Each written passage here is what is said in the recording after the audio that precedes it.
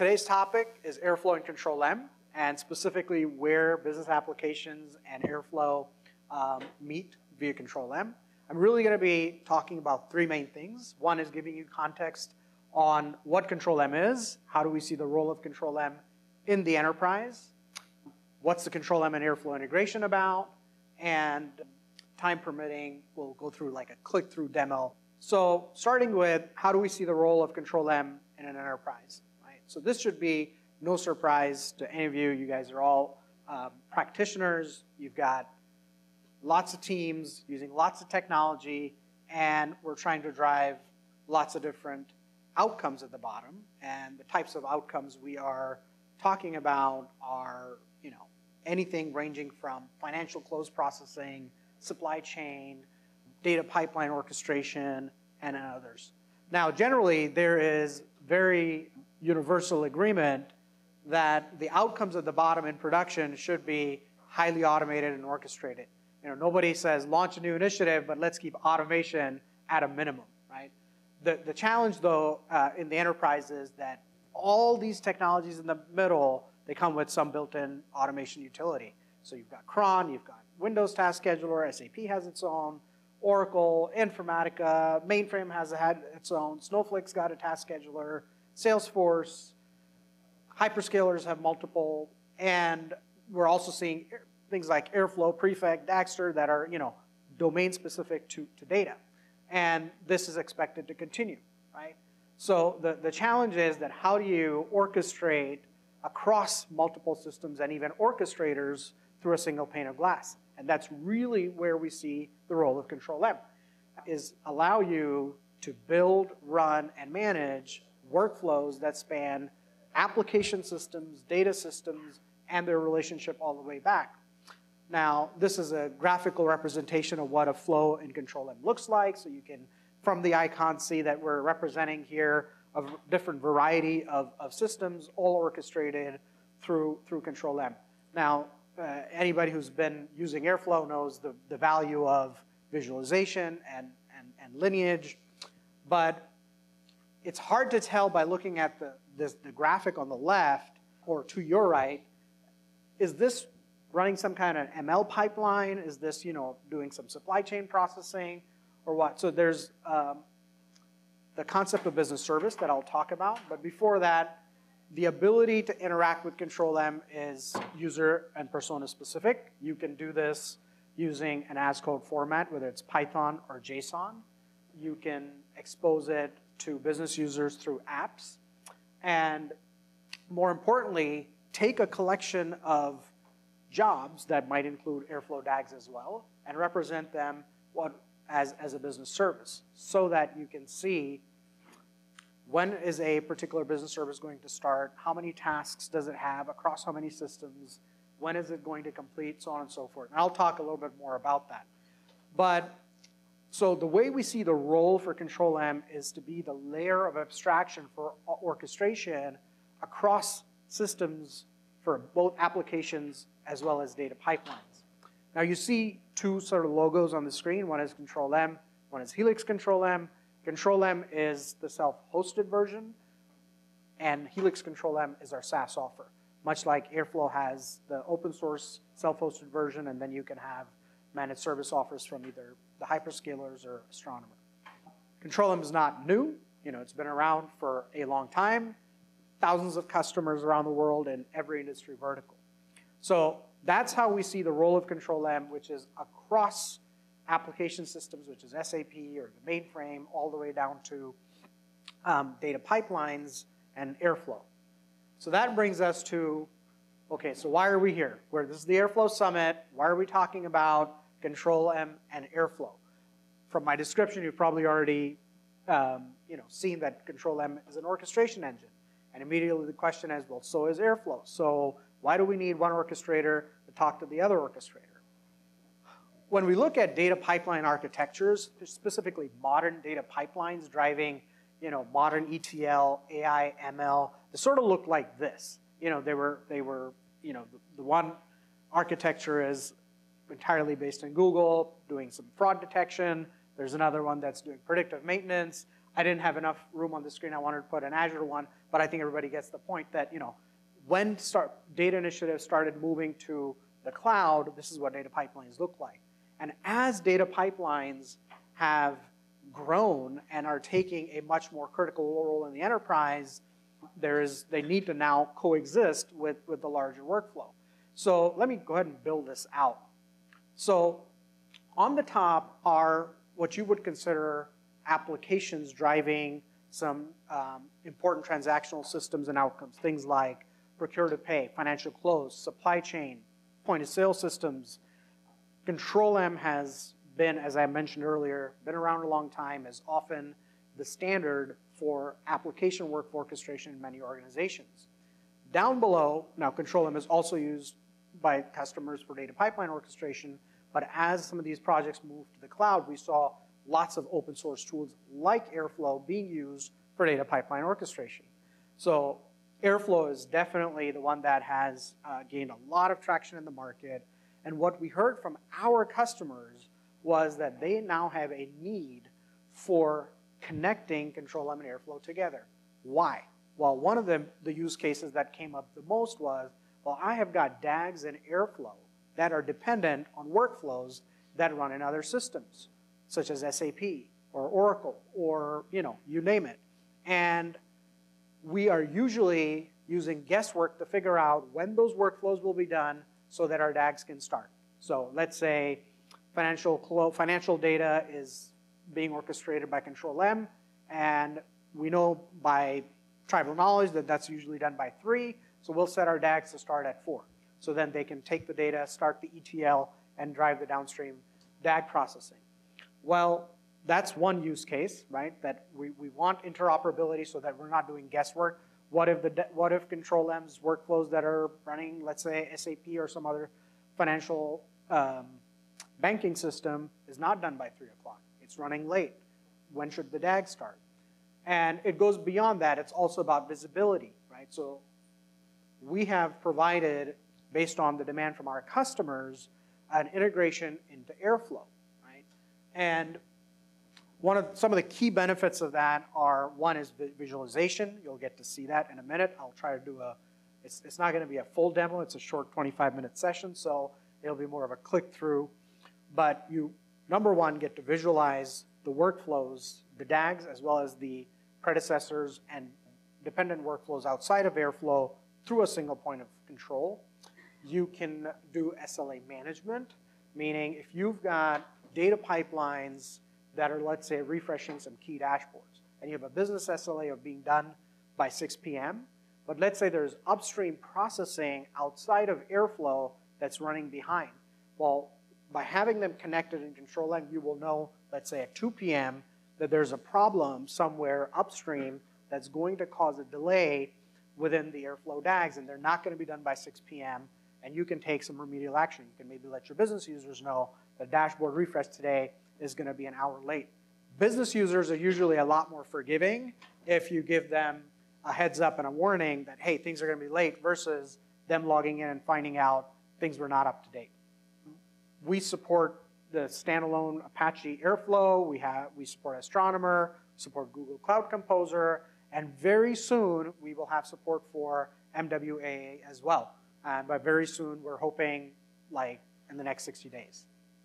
The last one is complex scheduling patterns. So one of the things that Control M has a very, very rich heritage in is the ability to do complex scheduling. What do I mean by that? Well, I have a workflow that is set to run Monday through Friday, but what happens if one of those days happens to fall on a holiday? What should happen with that? So Control M allows you to build that type of logic very easily by using calendars and say, okay, here are all my company holidays in a calendar, and here's when I usually want to schedule my workflows.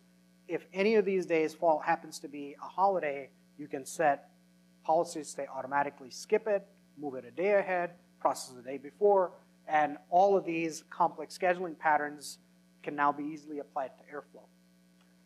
Okay, so this won't be like a full-blown demo, but I wanted to give you some visualization as well, and not just do a slideware version. So let me get out of PowerPoint. Okay, so now I am in the monitoring domain of Control-M. And here is a sample process that is doing some financial close. And we can see here that in Control-M that we have a variety of different types of tasks. This is a job that's doing file transfers.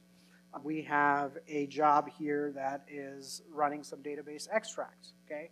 And these can be a variety of different tasks. I'll show you a sample of that.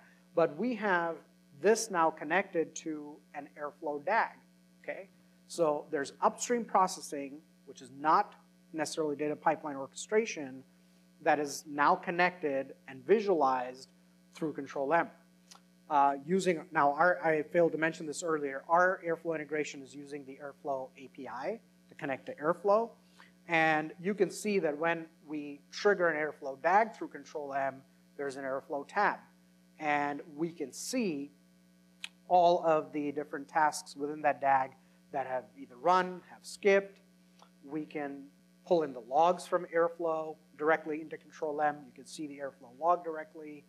You can even launch the Airflow interface from here. So what you just saw was an Airflow DAG, all of the upstream dependencies that were happening outside of Airflow in orchestration engines like Control-M, now connected from a single pane of glass. And I can easily and seamlessly toggle between Control-M and Airflow. Now, data pipelines running through Airflow are often not the end of a business process. When they're done, for example, a classic example one customer gave us was that they are using Airflow to trigger some ML pipelines that are detecting customer or predicting customer churn. Well, what should happen once you've detected customer churn? You probably want to send them some promotional offers so that they don't churn out of your business. Well, that is not going to happen inside a data pipeline. That's going to go back to perhaps a CRM like Salesforce or something like that. So Control-M, because it has the ability to orchestrate Salesforce and platforms, even banking and insurance still rely heavily on platforms like the mainframe, you can now easily make this event-driven and say, okay, customer churn detection is done. Here are the customers that promotional offers should be sent to, for example. So in this example, we are now triggering some SAP jobs, okay? So you can now see this seamless interaction and connectivity between Airflow and other workflows from a single pane of glass. How do we go about building these types of workflows? So we have a graphical interface where you can drag and drop and add jobs. This is particularly valuable for folks who are not sort of engineering savvy or don't identify as engineers. So I can, for example, let's see, let me pick something from AWS. So let's say I wanted to add something for DynamoDB. I can drag and drop that. I can, make something dependent on that, and I have that. Or I could also, okay, let me open up Visual Studio Code. I can even define the same thing either in JSON or using Control-M's Python client, right? So this is a very important part of our value proposition, is allowing different types of users to interact with Control-M based on their preference.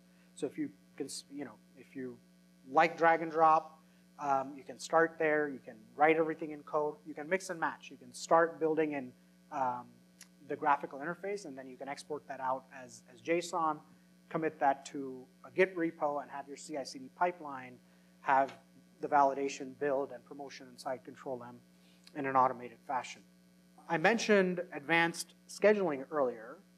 Let me give you a quick click through of that. So you can now, let's see, take a look at an advanced example. So I can very easily say that, okay, I want this workflow to run Monday, Tuesday, Wednesday, but if it happens to be a holiday, I would like it to, there's a variety of options. I wanted to disable the run, I wanted to run the next day, the previous day, or whatever it happens to be. I don't have time to go into detail, but you would have another calendar which defines your holidays within Control-M. So these are complex scheduling patterns that are very, very common in the application space. So, and now what we're hearing from our customers is that similar type of requirements are becoming very, very common for modern data pipelines. I was at a data conference in Europe a few months ago, and I asked one of the data engineers there, what happens when you have this type of complex requirement? He said, well, today we just let the data pipelines run, or it's like, you know, we have some kind of Slack message that goes out and that tells the data ops team that, you know, make sure that these DAGs don't kick off today because the upstream processing that's going to drive some of that data is not there. Now, I understand there are other ways of accomplishing that. You could use maybe, you know, some data-aware scheduling in Airflow. Some people are trying to use PubSub type messaging to drive some of that. All those are, I think, decent alternatives, but the value here is that not only are you driving the scheduling patterns through Control-M, but all the visualization and auditability across workflows is now in one system, and you're not building integrations to connect one orchestration engine to the other. And then finally, on the click-through demo, you can visualize a collection of jobs in Control-M, which could include an Airflow DAG, as a business service.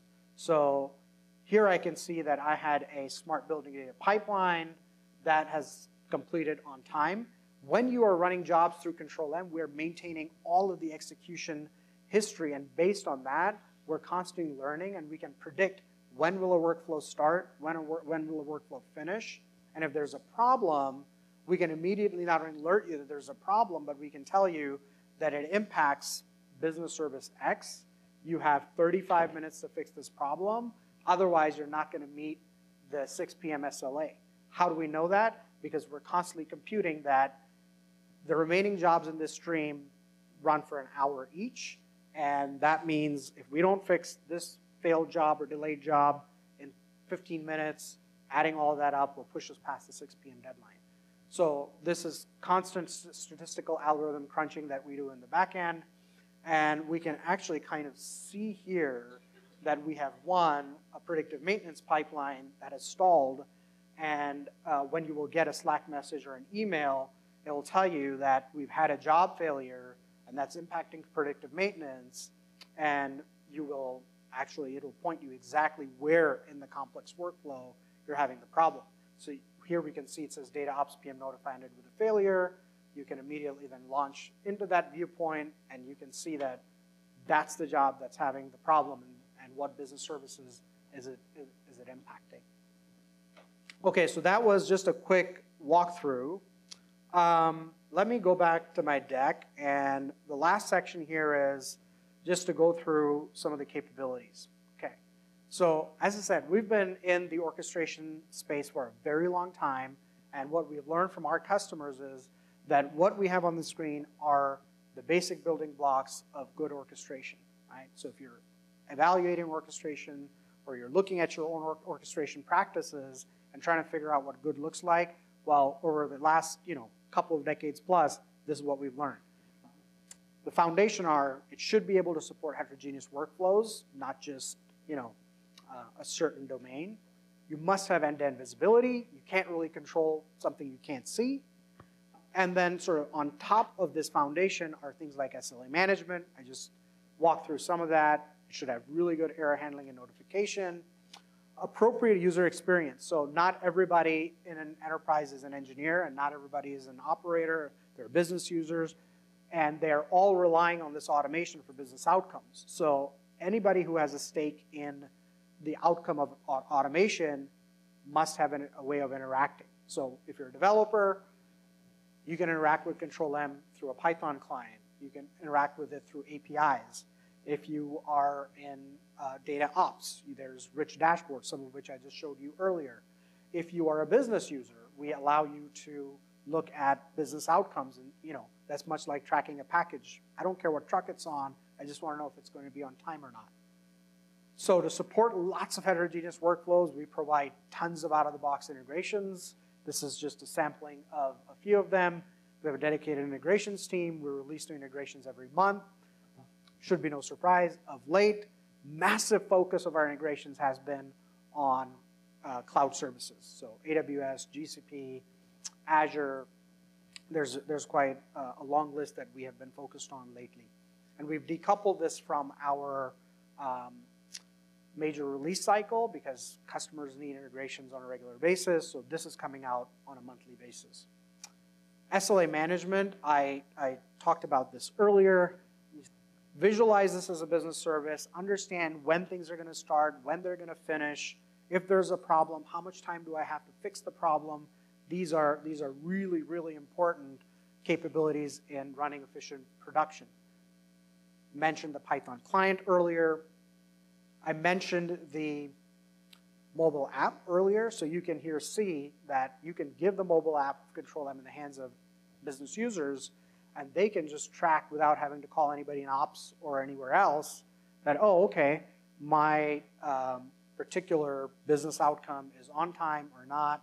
If it's not on time, how long is it going to take before it's restored? It's much like tracking a flight or tracking a package. And I'll close with this. So obviously, I work for BMC, and that's my point of view. Before you go, we'll just ask ChatGPT, what are the benefits for integrating Control M and Airflow? So here's a little bit of an independent opinion at the end, right? So you can see that ChatGPT's response is along very similar lines what I mentioned earlier. It's comprehensive workflow orchestration, improved monitoring and management, increased automation and efficiency, so on and so forth. And obviously, you guys can all run this on your own and get the independent opinion of ChatGPT on this. Okay, so with that, I think I am out of time. I appreciate all of you coming to the session.